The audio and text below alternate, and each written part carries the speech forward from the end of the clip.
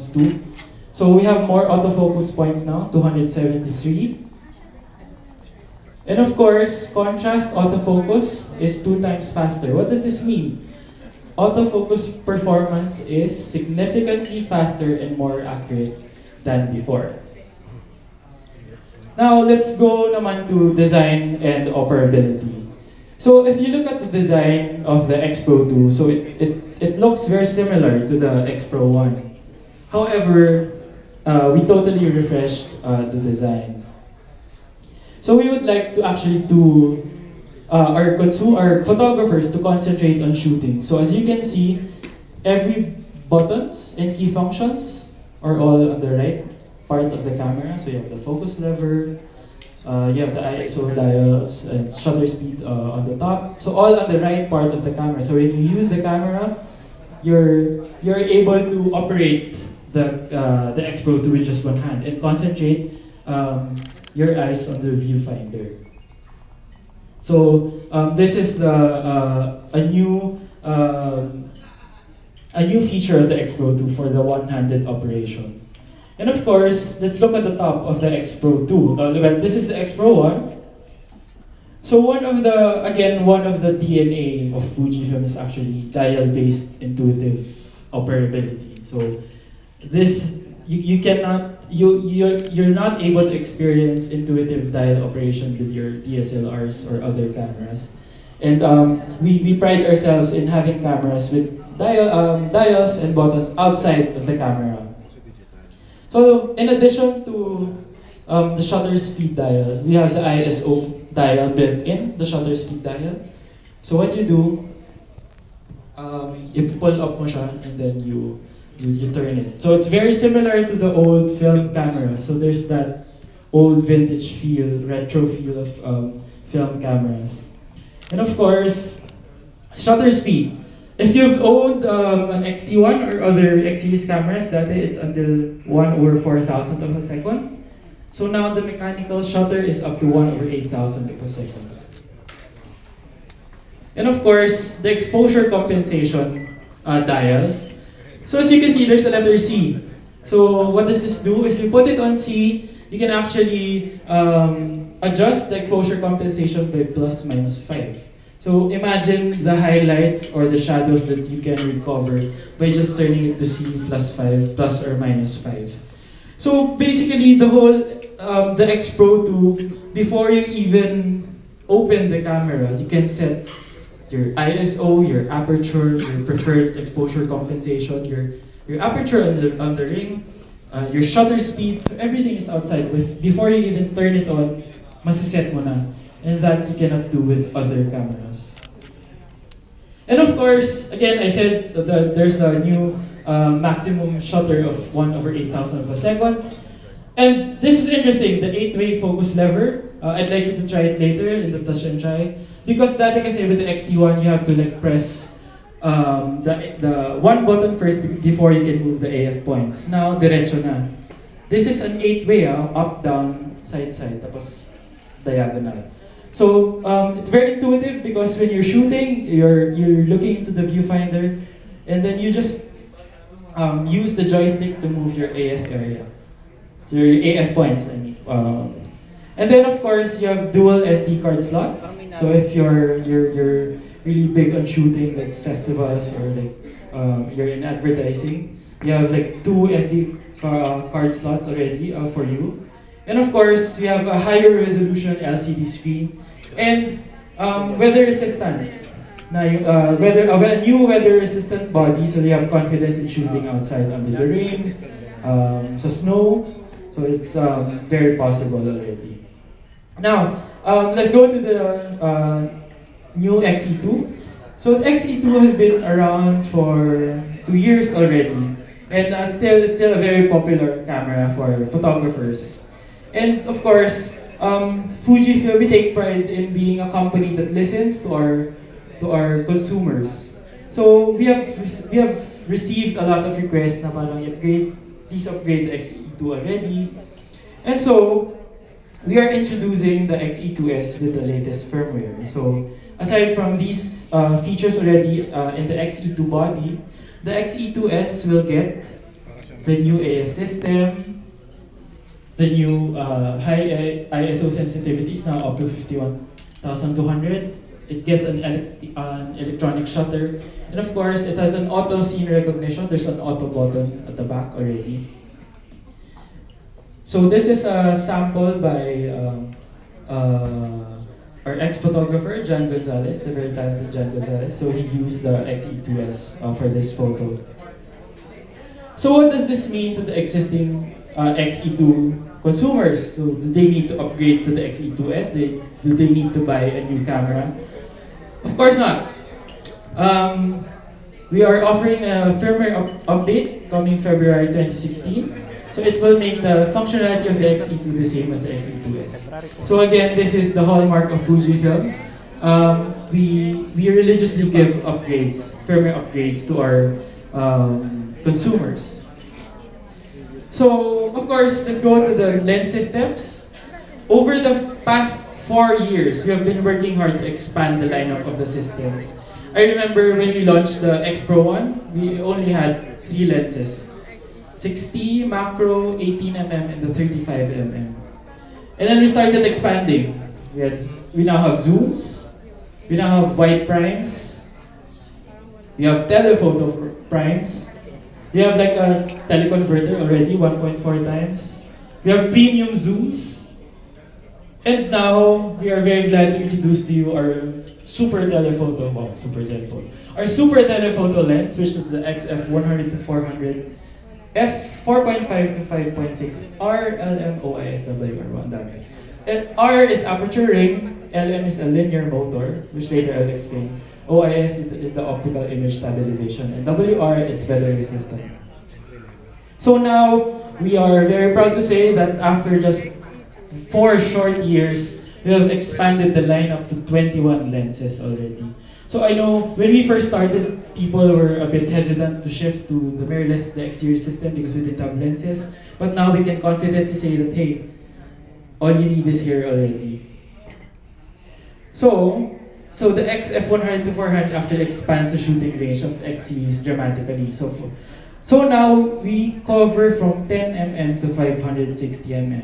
So let's see, this is 10mm. This is by Jeff Carter, an ex-photographer. There's 16, there's 50, there's 100, there's 140, from the 50 to 140, there's 400mm, and of course 560mm. This is with the 100 to 400 with the 1.4 teleconverter lens. So you're basically pretty much covered already, from your landscapes to portraits to birding actually. So let's look at the key features of the XF100-400. First, of course, again, Fujifilm, when we talk about Fujifilm cameras and lenses, it's always about image quality. So first, I'm going to talk about image quality. So actually, in theory, when you make a super telephoto lens, it's actually very prone to chromatic aberration. So this is the challenge for every lens manufacturer.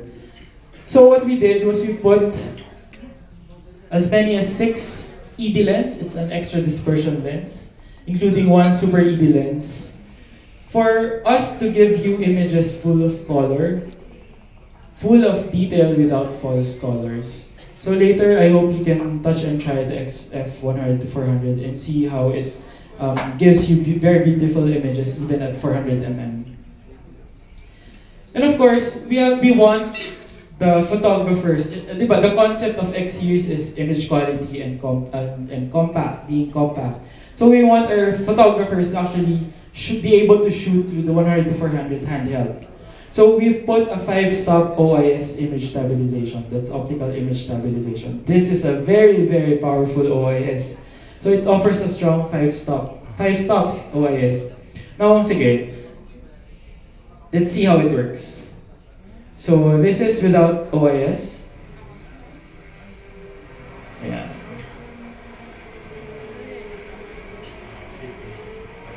And this is with OIS. It's 5 stops OIS. Now that's awesome.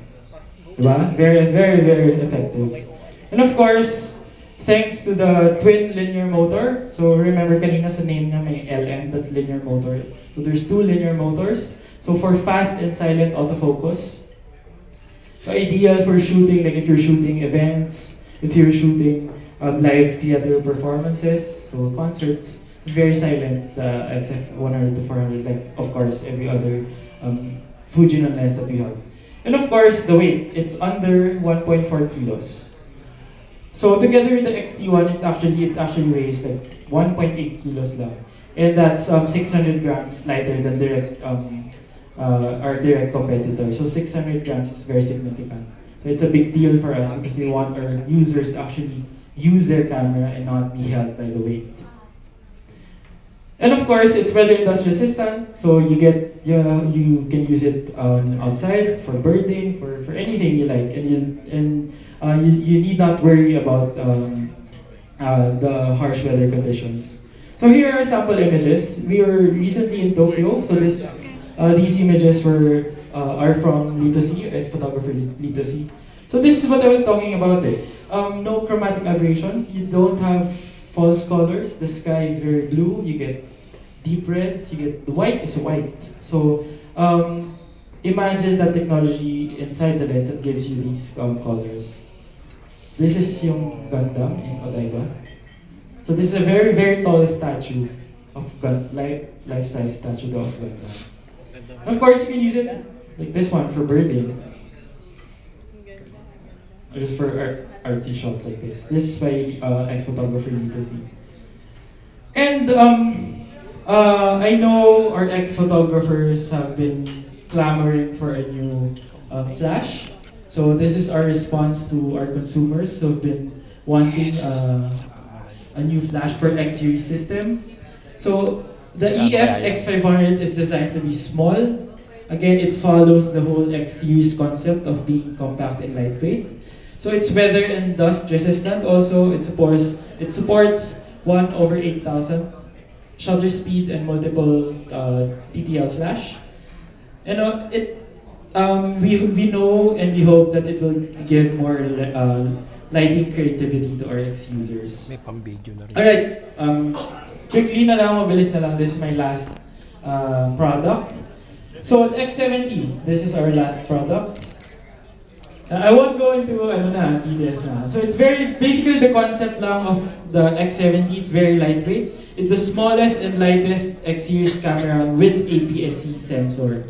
So it uses the same sensor size as that of the Xe2S, the XPro2, and the XT1.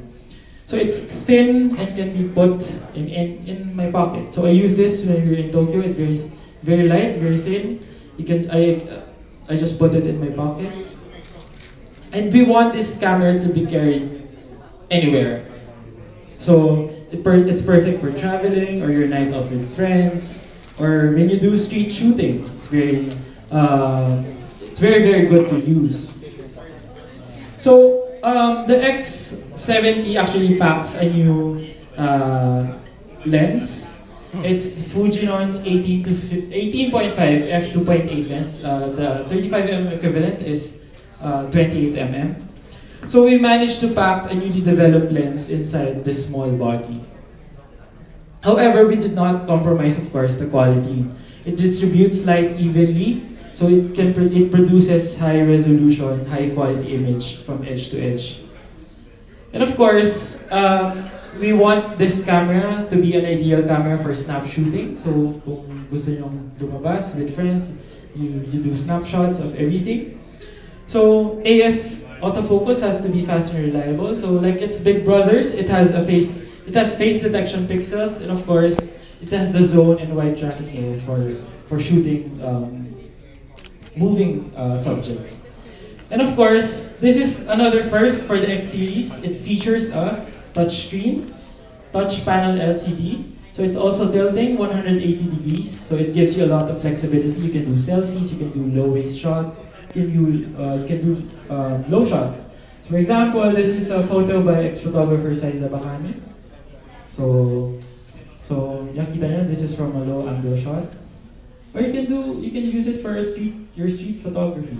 Diba? She usually Xe2S needs a viewfinder, so She uses the camera in a low angle from the hip.